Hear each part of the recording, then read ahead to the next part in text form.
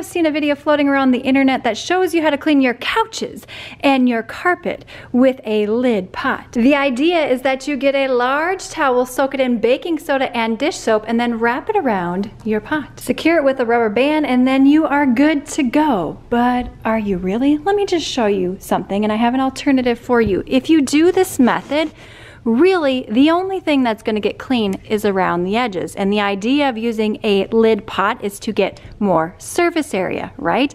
I don't know about you, but I want more clean on my couches and carpets than a small circle. I'm going to show you how to do an even better trick with a shoe, preferably an old shoe. I'm also going to show you how to remove stains from a small area from your vehicle and a large area, such as an entire couch. Yes, I have 2 white couches with 4 children and I maintain their whiteness. Before we get to the shoe, here's what you'll need. I like the Scrub Daddy. Anything I talk about will be linked in the description box below. I like this Woolite carpet and upholstery because it has the scrubbers on this.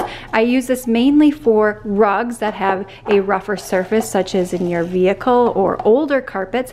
But this one right here, I like to use all around. In fact, I've used it to clean my entire sofa, and a good pair of gloves. I've mixed this in my Bissell when I've cleaned my entire couches, but for all intents and purposes right here, we got some chocolate, coffee, or something or another here on my runner. So let that sit for a couple minutes. Make sure that you use extra warm water when it comes to your Scrub Daddy so that it can be extra soft. This has been sitting a couple minutes, so I'm gonna go ahead and I'm gonna go with the grain of the carpet, if I can, across, back and forth, and this Folex works amazing. Let's just see here. We have browns already in the carpet. It's a bit of a gold color, but I think our original stain with just a couple strokes is pretty much up. If you have a more delicate surface area, I would suggest using a softer sponge, but this one works amazing as well. I think we got it up. Not too shabby for what, 2 minutes worth of effort? This video, of course, is not sponsored, but here are all the other ways that you can use Folex. Pretty amazing. But if you prefer using things that you already have around your house, typically a good sponge, warm water, and a little dish soap should do the trick. There's another way that I like to use this. It's nice because it's all in one, but if you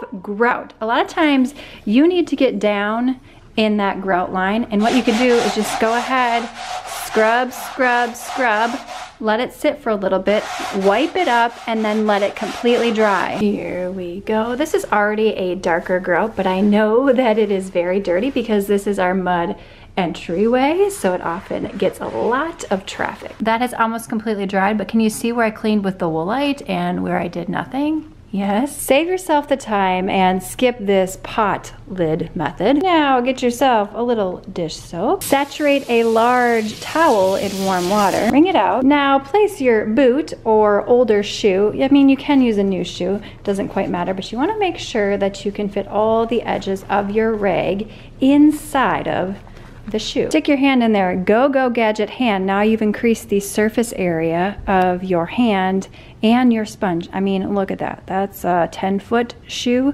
over a 10-foot shoe. And now you can use this to clean whatever area that you want to. And then all you have to do is wring out your rag, get a little bit warmer, add a little bit more soap if you want to, or just get a big soapy bowl of water, and you can do it that way. Yes, my friend. If you need the shoe tighter on your hands, all you have to do is tie the shoe tighter. So that way when you're slipping your hand inside, there's a bit more tension for you to grip.